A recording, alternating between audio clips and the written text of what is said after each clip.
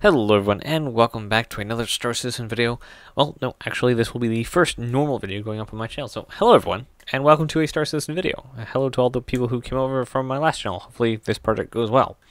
Anyway, what we'll be talking about is a new vehicle you might have missed that has already been teased. So what am I talking about?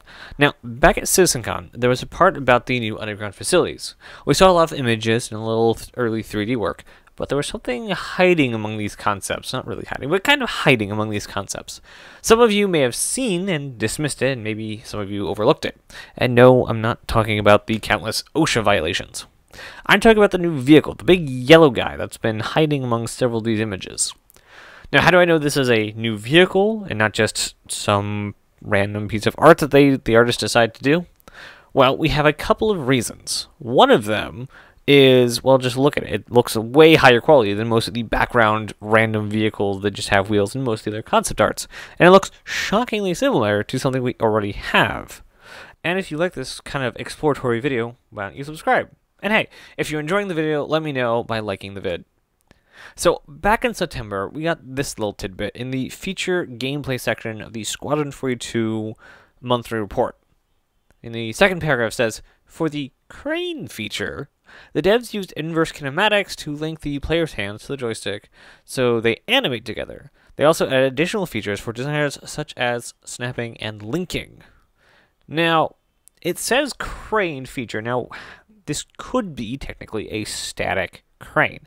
However, this is not a vehicle that really have, and we actually need something like this in the verse. Well, I go to the cargo decks, you might say, and I see all those crane things around there. Why don't we just use those? You're right, we do have those, but those are very in-warehouse kind of things. We don't have like a terrain-based one, something we do use in Outpost. But we also have no vehicle to do the job of a crane. We also have the tractor beam and cargo refactor becoming a bigger feature that would fit this in nicely. So where is the Mule DS or Mule Crane? Well, the SRV, the handheld industrial tractor beam, and the Hull C are all in different states of waiting, I suspect, for the game to be able to support these bigger SCU containers. Because why would you use a giant mobile crane on giant wheels that's, the size of 2 mules on top of each other and maybe 3 long with a giant boom arm if you could just do it yourself? So it would make sense if we were waiting on bigger gameplays where you have to move ship-sized things or 32 SCU containers without needing to pull out an SRV, the tow truck vehicle, to actually move a single container. So this actually makes a lot of sense to me. But I'm also curious, what do you think? Am I stretching a bit too far on this one? Do you think that this is a vehicle we will actually be getting at some point?